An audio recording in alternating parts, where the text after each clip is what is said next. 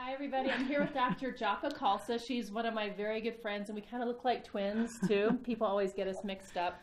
She's an acupuncturist, a doctor of Oriental medicine. I'm a chiropractor.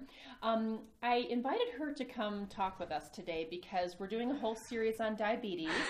And I was telling her earlier that I wanted to do one post on diabetes, but then once I started writing, I realized there's so many aspects to diabetes and there's so many layers. And depending on when you talk to different practitioners, like there's the Western medical perspective of how it starts, and then as a chiropractor, I have certain perspectives, and then with traditional Chinese medicine, there's certain perspectives also. How long have you been in practice? I've been in practice since 2003. Okay, so yes. At this recording, we're 2017, so that's 14 years. Wow, fast with the math. I know, yes. Right? Thanks. You have to with little kids. And then she's also, you're a yoga teacher trainer. Yes. And so you go all over the world teaching. Yes, I'm an international yoga teacher trainer with KRI. And KRI is also my publisher. That's the Kundalini Research Institute. And we wrote a book called Enlightened Bodies. It's for people that love yoga, people that love health and wellness, and it examines the way that the body works both from a subtle and a physical perspective.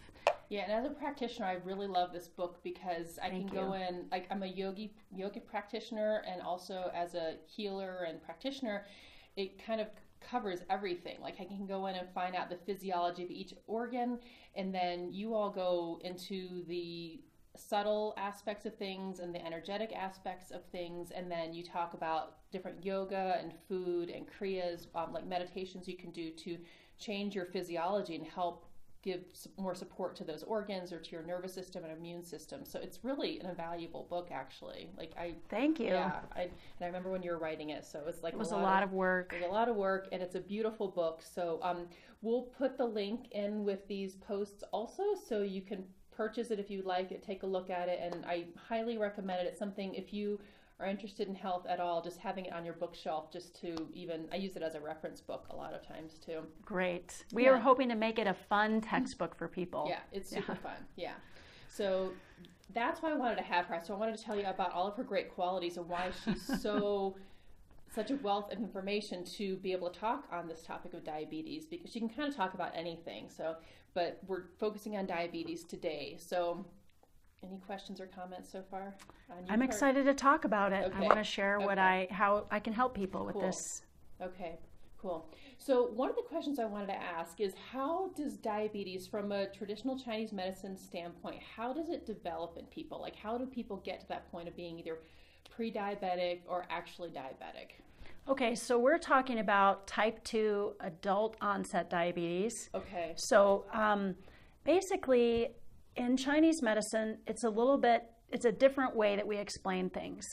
And we look at that every person is born with what's called constitutional jing, or constitutional qi in their body. And what is qi? Like, how do you... So qi is like the prana, or the life force that's moving through your body. Okay. And you get qi both through the heavenly qi that you breathe in. It comes in through your mouth and nose and goes into the lungs and transforms into energy that your body can use. And you also get qi through the food that you digest and what you choose to eat. And then another way that you get qi is when the conception happens, the sperm and the egg meet, you're given a trust fund of qi that you get to use your entire life. And that's called your constitutional qi. And even the very moment when you're conceived, that moment actually affects the quality of that qi. So it's a lifelong story of how that qi unfolds in your life, that it affects you and kind of scripts you for a particular illness or a particular ailment or inclination towards good health or even difficult health. I have like 20 questions just about that, but I'll just stay focused on this topic. But we'll do that another time, because I didn't know that. That's fascinating. Interesting. Okay. Let me just add one more thing about that. Okay. So you get this trust fund of qi, and then you also get a checking account of qi, and you fill up that checking account with food and with lifestyle choices and with exercise. And that's fundamentally where adult onset diabetes might come in. if you are making poor choices, you might be oriented more towards getting diabetes. And then if you also had kind of a deficiency of qi to start out with, which everybody has a weakest link, everybody has something that's not working right, then you can sort of head towards diabetes as well.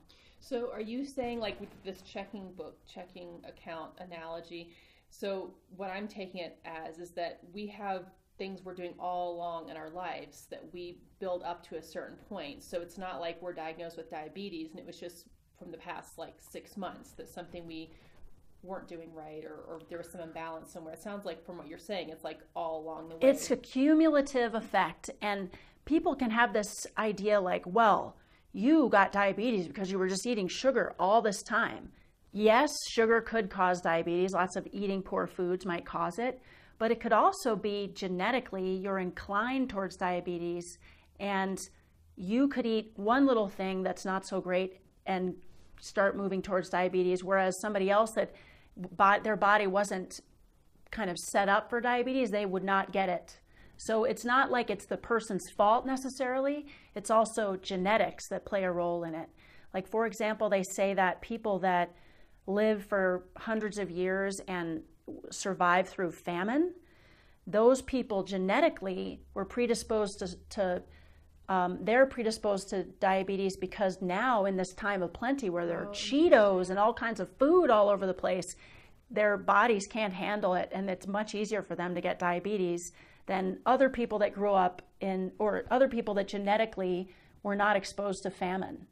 That is really fascinating, because when I was doing my research too, it looked like there was a lot of specific populations that were more prone to it, like African American descent, Hispanic, Native American, and it sounds like now that you're saying that like actually gives a lot of awareness around, like all those cultures seem to be in areas where there was more predisposition. Yeah, because right. Like if we look at First Nation people, it was only in the middle of the 1800s, so that's what, 160 years ago, that they started getting exposed to processed foods and more food, like when they started being controlled by the United States government and they were given sugar and flour and those kinds of products.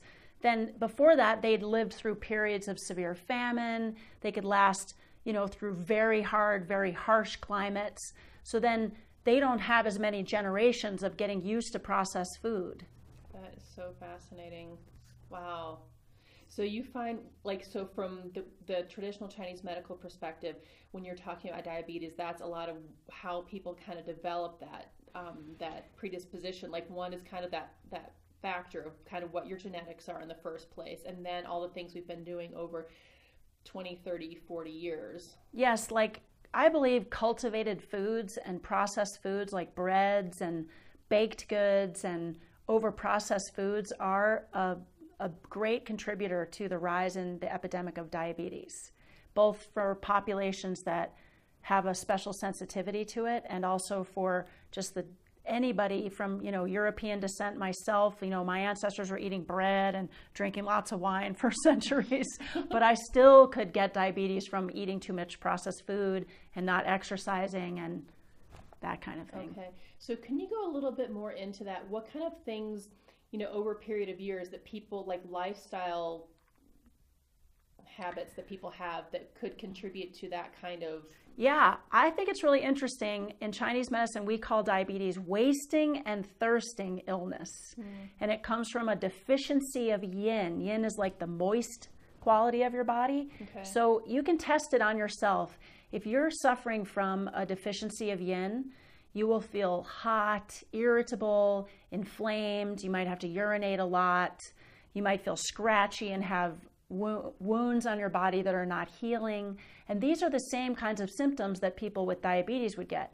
So you can actually test it on yourself. You can push yourself into it. Sounds kind of scary, but you could give yourself a day of yin deficiency to feel what it's like. Go to the movies and order yourself a supersized soda and junior mints and some goobers, and just go for it and eat all that. And the next day you'll wake up with some of these symptoms. You may feel hot, irritated, have to urinate a lot, maybe have itchy parts on your body, and you might push yourself into a little bit of yin deficiency, which is basically you're having precursor to what it is to have diabetes. Wow. So diabetes would be too much sugar in the blood, and you're not able to clear that sugar out of your body properly from not enough exercise and from the adrenals and pancreas and spleen being depleted.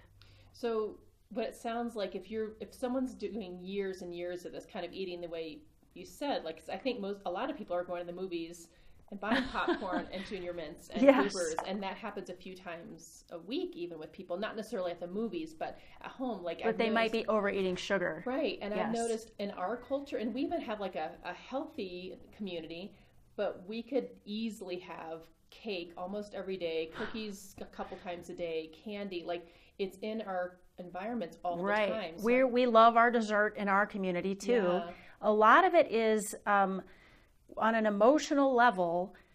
We have in Chinese medicine, we say that the spleen is involved in diabetes because the spleen is what longs for that sweetness. The spleen wants to have the sweetness of life.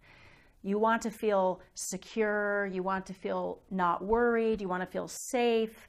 And one of the things that kind of makes you feel that way is actually eating sugar. It's a stimulant, it gives you that high. All your worries kind of get flushed out because the sugar is flushing through your body. And in Chinese medicine, we say that the spleen craves sweet. But healthy sweet would be things like whole grains or butternut squash. That's the kind of sweets that people had hundreds of years ago. Like it was once a year, you might get like one orange at Christmas time or one maple syrup candy at Christmas time. So the sweet that we have nowadays is so incredibly overindulgent. Just to be able to pour yourself a glass of orange juice just anytime you want, you can fill up a whole glass of orange juice and just drink 36 oranges at once. Like that is our crazy culture that we live in, where we're overindulging our spleen and pancreas. And our bodies aren't used to Our that bodies at are all. not really used to it, and they probably never will be used to it. Yeah. So that's what's happening. It's just like an overabundance of sugar multiple times a day. So our body's having a hard time processing that. It was what it sounds like. I hadn't even thought about it in those terms. Yes, and we could look at it that it comes from that root problem of being overstimulated in society and constantly seeking more stimulation.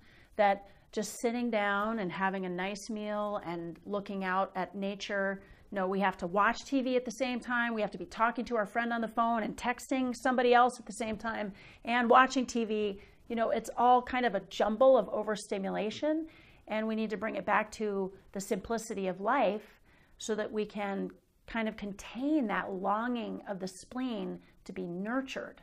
What it really wants is to be calm and feel peaceful and feel content. And when we know how to bring those feelings into our lives by calming ourselves, by having mindfulness or meditation practice, by taking the time that it takes to prepare healing foods and eating whole foods, then we start moving in the direction of disease prevention as opposed to overstimulating ourselves to the point of becoming ill.